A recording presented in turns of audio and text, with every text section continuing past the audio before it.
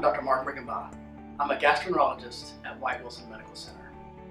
In my practice, every day I spend much of my time screening for and preventing colon cancer.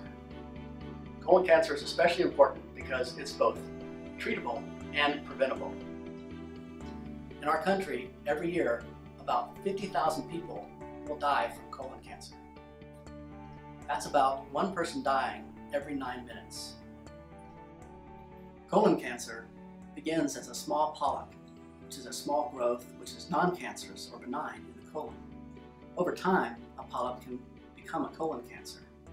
These polyps cause no symptoms, so a person doesn't know if they have a colon polyp.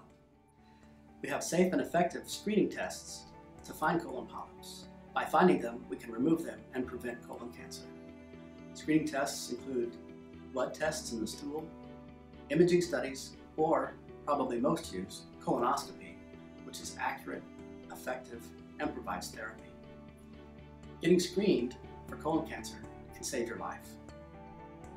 I'm Mark Riggenbach, a physician in gastroenterology at White Wilson Medical Center.